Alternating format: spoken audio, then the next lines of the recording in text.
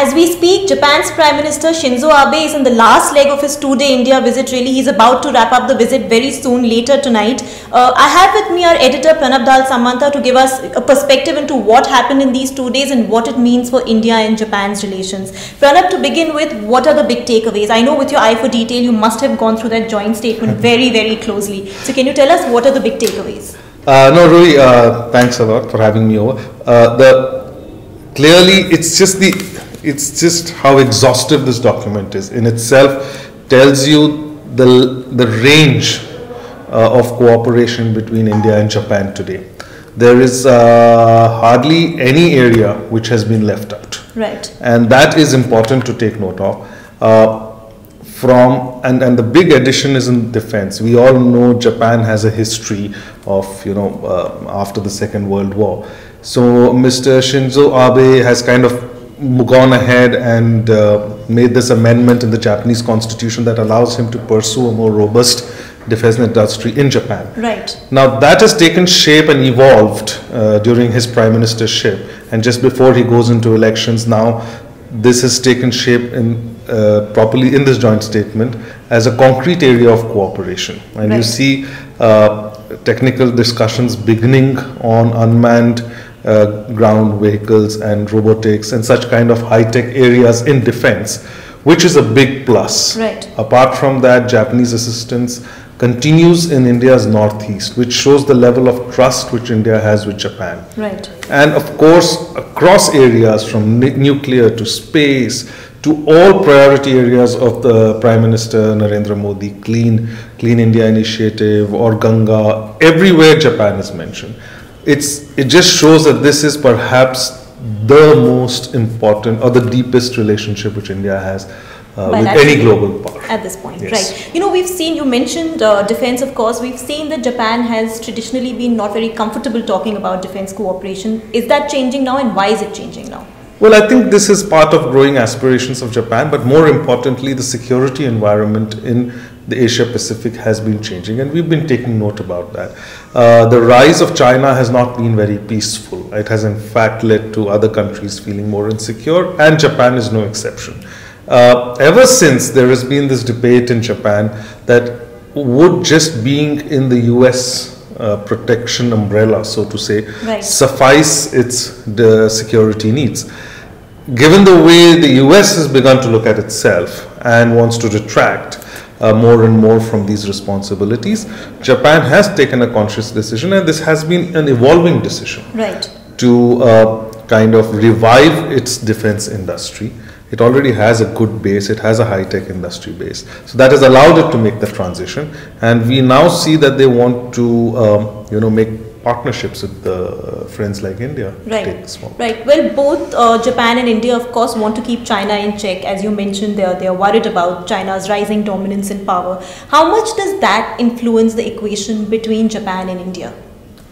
Well, it's unsaid, but it is said all over. Can you give us examples? No, I mean, it's there, whether you talk about Asia Pacific, you talk about UNCLOS, you talk about North Korea, it's all there, given the fact that Japan is helping India in the northeast, which borders China. Right. But China is not mentioned. Right. So that shows how civilizational powers kind of deal with such issues. It's not a partnership against China. I think that would be unfair, but it is definitely two countries pooling their resources and making their global presence felt. And they're working in third countries. There is talk about working in Africa. I'm sure in future they'll be working in Afghanistan. They'll be working in third countries to kind of join their partnership to counter the Chinese kind of expansion which is there in Africa or any other part of the world. Right. Well, the high point, of course, has been the bullet train, because we know it has a connect with people, so everybody is sort of excited about it and talking about it. Do you think it's over-ambitious? No, not at all. I mean, frankly, when it started with the metro, a lot of people used to mention that. Right. But I don't know why this diffidence in India, because most of India is aspirational. They want to go in better cars. I mean, let's go back in time. Let's go back to Maruti Suzuki. Right. That was the first partnership with Japan. All of these are great symbols in India-Japan relationship. So you have the Maruti symbol, then you have the metro symbol, and now you have the Shinkansen. and why not? I mean, if Japan has helped us making these leaps historically, so I don't see, first of all, something which is completely new.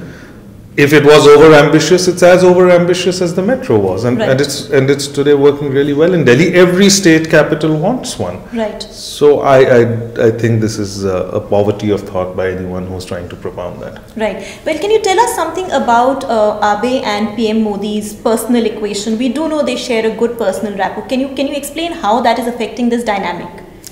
They're very similar leaders. Prime Minister Abe has kind of built his politics around a revivalistic Japanese nationalism. Right. We know how important nationalism is to Mr. Modi's politics, so they both respect each other. They have a strong sense of cultural nationalism, which is also very common in that respect. They think also very similarly. You know, it was actually Prime Minister Modi, when he was Chief Minister, right, when he visited Japan, it's then when he actually boarded the Shinkansen, and it was then that the idea was planted. Right. All right. So so this has been going on, the mutual admiration which Japan has with Gujarat. Right. So this has been going on ever since. So I think it's a partnership which is, you know, of personal chemistry of two very similar leaders. Right. Well, he's of course taken personal interest in this, hosting him in Gujarat. He's what does that really tell you about the politics internally as well? One thing which tells you is that Mr. Modi has been trying to move things out of Delhi, and which I think is good. Right. Right. It showcases other parts of the last time it was the Ganga Aarti in Varanasi. Now he's taken him to Gujarat. He took President Xi Jinping to Gujarat. Right. That time it was Sabarmati. Now it's a different theme. I think it also shows confidence of a leader, and he wants of Prime Minister Modi, who's won an election on his own steam, and that's what popular politicians often do. They go and showcase other parts of their country. And Gujarat is basically his home turf, so it's good. He's taking diplomacy out of Delhi. Yes. Let me draw you a little into domestic politics and quote what the Congress yesterday said. This was Congress spokesperson Manish Tewari, who said Gujarat goes to the polls soon. Could it be that the country's diplomatic machinery is being misused for political ends? I mean, the Congress can play politics with. And they are competitors, prime competitors for the BJP in Gujarat. Right. But frankly, these kind of diplomatic forays should be looked differently. I mean, does Mr. Abe going there lead to vote garnering for the BJP?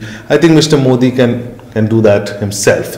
What it does in terms of profile for Gujarat is good, right. And that kind of profile was good even for UP when he went to Varanasi, and that kind of profile should be encouraged in that sense. Yeah. Right. Well, just to wrap up quickly, we know Prime Minister Abe's own popularity has been dipping. It's perhaps at an all-time low for him. Does that impact his equations with other heads of state? I think everybody is waiting for the elections. Japan has had a rocky. I mean, it's a robust political system, and there are parties which constantly vie for power. Mr. Abe has seen his ups and downs. That's domestic politics. I don't think the India-Japan relationship is centered around a leader. Right. All right. So there will be continuity regardless of Mr. Abe.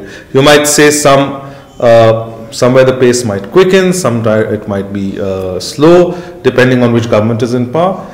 Mr. Abe is, for instance, a great votary of, very few people know that the term Indo-Pacific. Right. We keep using Asia-Pacific as a matter of habit. This whole joint statement uses the term Indo-Pacific. This coinage was made by Shinzo Abe himself. Right. He was the first one to bring in India and Pacific. So he is the first one to actually use this lexicon. So that, I think, is the personal touch. Right. If he's not there, but systems, and Japan is a very robust system in that sense. So I think the interaction will continue. Right. Well, that was Pranab. He walked us through this 2-day visit by Japan's Prime Minister Shinzo Abe. Taking diplomacy out of Delhi and to other states is one key point that he made. And of course, that the China happens to be not the dragon, but the elephant in the room. It looms all over, but was not mentioned in the joint statement or anywhere. Thanks so much for watching.